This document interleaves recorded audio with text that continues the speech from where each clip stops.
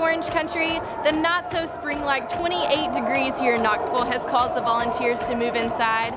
However, it is not stopping their play. They're making great strides, and you can see the energy here on the field. Got my city right behind me. If I fall, they got me. Learn from that failure, gain humility, and then we keep marching. Can we go back? This is the moment. Tonight is the night. We'll fight till it's over. So we put our hands up like the ceiling can't hold us.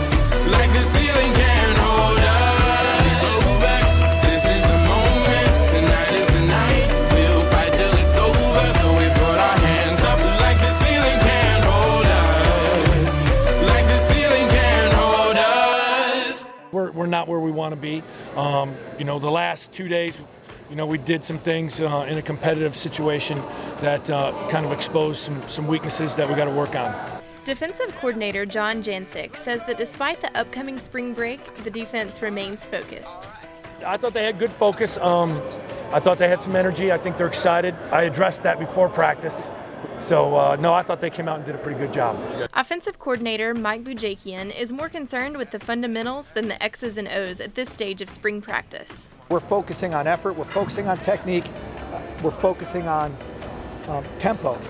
And once we have those three things under control, now we can focus on X's and O's. Linebackers coach Tommy Thigpen believes communication among the defense is improving. Communication is getting a lot better. Today they threw in a couple new plays and got us off balance a little bit, but I thought they came back in the second part and competed. And like I said, the communication between the linebackers and the secondary is getting a lot better, and guys I thought tackled a lot better today as well. Offensive line coach Don Mahoney is pleased that his group is never satisfied. This is what I really enjoy about this group. They like to be challenged. They're not satisfied, and my emphasis to them is, you know what? Every day's a chance for us to get better, and again, it wasn't good enough. And we got to keep working to be as good as we can be individually and then collectively as a unit. Can we go back? This is the moment. Tonight is the night. We'll fight till it's over. So we put our hands up like the ceiling can't hold us. Like the ceiling can't hold us. Can we go back?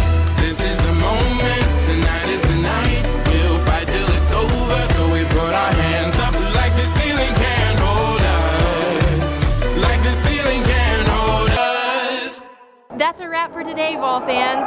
The Volunteers have a week off for University spring break, but be sure to join us right here on utsports.com on Tuesday, April 2nd for your next Vol Report. I'm your host, Sarah Mitchell, and I'll see you then.